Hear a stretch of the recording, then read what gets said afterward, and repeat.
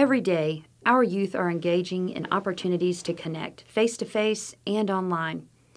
Helping them appropriately navigate these opportunities can help combat bullying, cyberbullying, and foster safe and healthy learning environments. I'm here to share information with you today about new legislation that addresses how bullying and cyberbullying are defined and what requirements and options there are for schools. In 2017, the 85th Texas Legislature passed SB 179, which amended current laws related to bullying in the Texas Education Code. The bill, named David's Law, revised the definition of bullying and identified prevention and intervention expectations and reporting procedures for schools in Texas. David's Law also includes specific language to address and define cyberbullying, school reporting requirements to law enforcement, and injunctive measures regarding targeted bullying and cyberbullying. Identifying acts of bullying is important because schools, by Texas law, are afforded the opportunity to provide options for conflict resolution or disciplinary placement in an effort to protect students if an act or pattern of acts meets the definition of bullying. Schools must first identify an incident or a series of incidents as bullying in order to determine the best course of action for resolution. It's important to know that just because an act does not meet the definition of bullying, it does not necessarily mean the school cannot take any action. An act may be classified as harassment or assault and warrant intervention.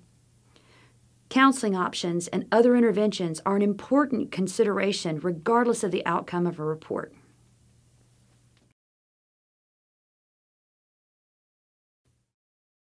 Let's use the following checklist, available on the Texas School Safety Center website, to determine if an action or actions meet the definition of bullying under Texas Education Code 37.0832. If a section in the checklist receives at least one check mark, continue down the checklist, carefully considering each area in your investigation. If a section does not receive at least one check, then the action is not technically considered bullying according to current Texas law. The first question that should be asked is the action a single significant act or a pattern of acts? A single significant act could be contingent or dependent on the severity or pervasive effect it has on the victim or target of bullying. Next, ask, is the action by one or more students directed at another student, and does that action exploit an imbalance of power? The significance of this determination is that the acts must be student versus student, and the actions must be directed at an individual student. An imbalance of power is a subjective determination and can include physical, social, or emotional threats to a student's well-being. Power imbalances can change over time and in different situations, even if they involve the same students. Then question how the action was conducted. The bullying must be done by written, verbal, physical, or electronic means. If bullying is being expressed through electronic means, it may fall under the definition of cyberbullying if it involves any sort of electronic communication. For this next section, the resulting action must answer at least one of the next questions in order to potentially be considered bullying. Has the victim or their property been physically harmed, or does the victim have a reasonable fear of harm to themselves or their property? Is the action or threat sufficiently severe, persistent, or pervasive enough that it creates an intimidating, threatening, or abusive educational environment?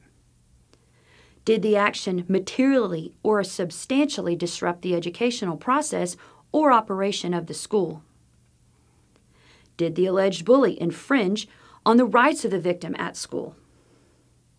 If any of these questions are true, continue down the checklist. Was the act committed using a phone, computer, email, text messaging, or other electronic communication device?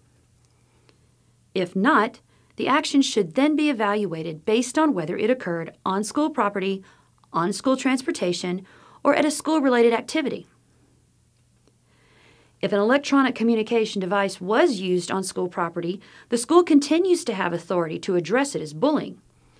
If the action occurred off campus, The school now has the expanded authority to address it as cyberbullying if it infringes on the rights of the victim at school or substantially disrupts the educational process. The key term to consider here is whether or not the action infringes on the rights of the victim at school or substantially disrupts the educational process or the orderly operation of a classroom or school. If the school determines the action meets these criteria, the school has the ability to intercede and cooperate with local law enforcement to help ensure safety for all affected students.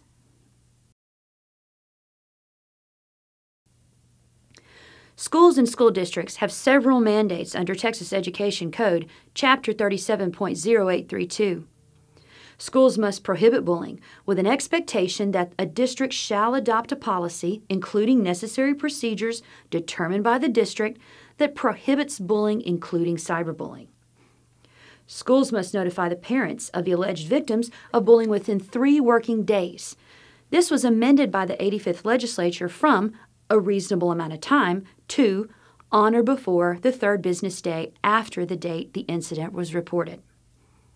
Schools must also notify the parents of the alleged bully within a reasonable amount of time. The time notification has remained unchanged for this mandate. Schools must establish a system for anonymous reporting of bullying.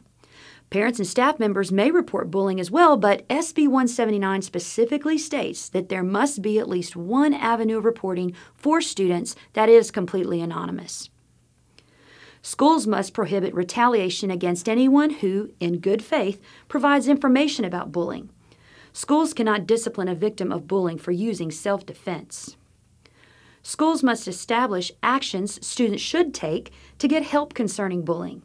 This includes establishing counseling options for victims and bullies. The school may establish a policy for assisting in the prevention of bullying and mediation of bullying incidents between students.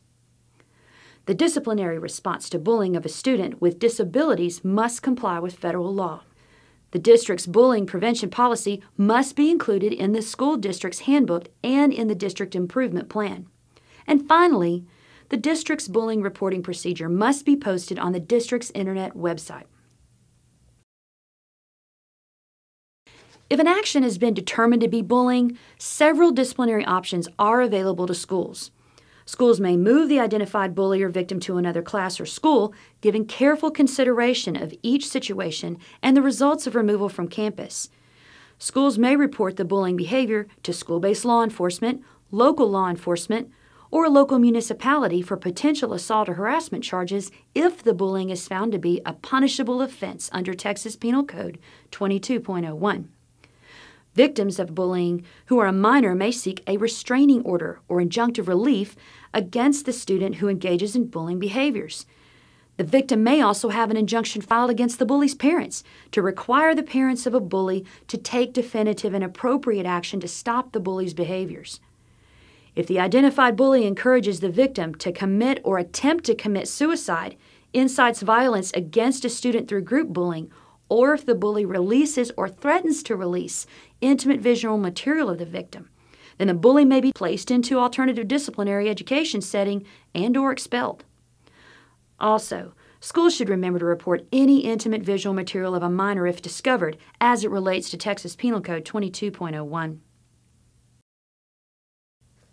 In addition to a school counselor's responsibilities, the counselor will serve as an impartial, non-reporting resource for conflict resolution involving 2 or more students, including accusations of bullying.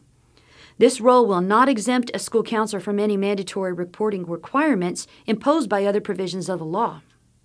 As counselors, we're here to help students be successful in their learning environments and help them practice healthy social emotional skills while in the school setting.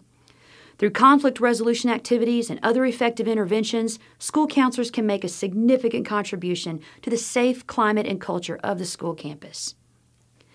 Ideally, the outcome of any bullying or cyberbullying investigation is that students ultimately learn and utilize healthy social emotional behaviors and digital citizenship skills as they grow in our Texas schools.